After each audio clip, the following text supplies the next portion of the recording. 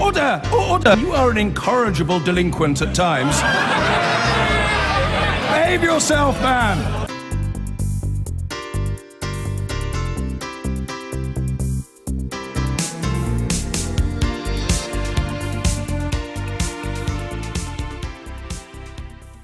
People who do not own a television but use the BBC iPlayer to catch up on shows must pay for a TV licence from today. Until now, only people who watched programmes as they were being broadcast needed to pay the annual fee.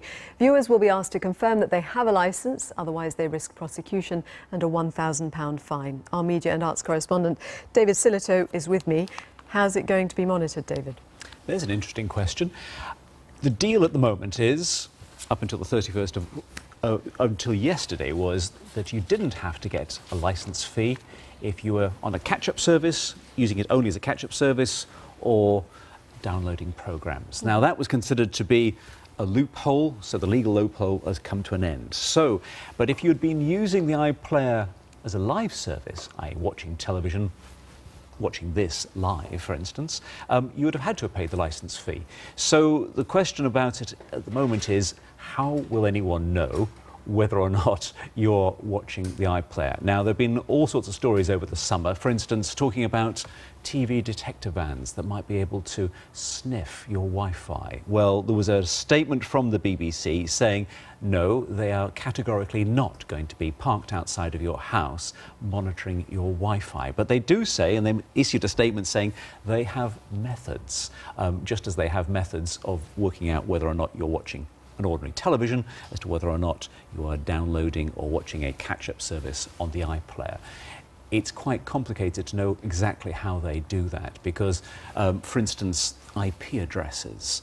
An awful lot of people are watching the iPlayer via a sort of Sky service or a BT service, so it's not very clear exactly how that would actually take place and what legally they're actually allowed to do. TV detector vans, I have never seen any evidence of exactly how they work or how they operate, and it's certainly not come to court as far as I know. I'm sure somebody will say that they found some evidence in court that has been presented from a TV detector van.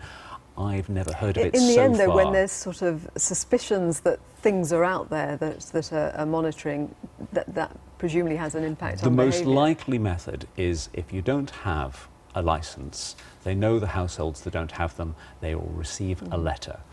And I think that is more likely the prompt that will actually take place. So it has changed today. If you download any BBC TV content or watch it, then you'll have to pay the licence fee. However, if you're only using, say, for instance, the iPlayer radio and not any TV content, you still don't have to pay. And if you're, for instance, downloading third-party material, say Netflix or ITV, and doing that on a catch-up service, you won't have to pay. But if you're watching, you can't say I'm watching television and not watching the BBC, because if you watch any TV service on the any TV service on a television, then you still have to pay. It's complicated, isn't it? It is. The essence is, if you've got a television and you watch any BBC TV content, you have to pay from now. Well, if you're watching it through a computer without a television. Yeah, thank you very much, David. Let's talk a bit more about it with Renata Sampson, the Chief Executive of Big Brother Watch, an organisation that campaigns for the protection of users' personal data. Thank you for joining us. Well, the BBC says it won't be monitoring Wi-Fi. What are your concerns about what you think might happen? My first concern is I haven't got a clue exactly what they are going to be doing to be determining who is and isn't watching live iPlayer on a device when they shouldn't be, whether or not they've got a TV licence. I mean, if this came into force today and none of us, me, you, David Sillito, none of us know what's going on, really, what are the BBC playing at? What could legally be done? That's the big question. I have absolutely no idea. Currently, the BBC, under existing law, RIPA, the Regulatory Investigation Powers Act, currently they are allowed to use some form of surveillance to monitor people who don't pay their TV licence. However, we've got a new surveillance bill coming through. It's being debated right now, called the Investigatory Powers Act, and there's no mention of the BBC in there. Now, the intelligence agencies and law enforcement are having to be incredibly incredibly open and transparent about what it is that they're actually doing. Now, if the BBC are intending on using very intrusive surveillance powers to monitor all of our activity online, they need to be a whole lot more upfront than they're being right now.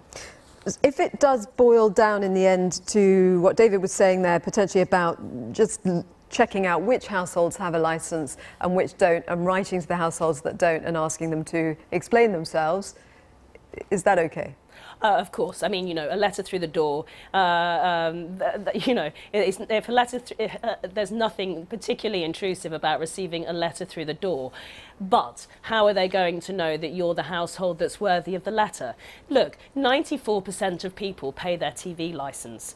What are we going to do? Snoop on 100% of people, 94% of which are abiding by the law, just to catch the 6% that aren't? I don't think that that's particularly proportionate, do you? Thank you very much, Renata Sampson. Thank you for joining us. Thank you. I've been getting away with it all.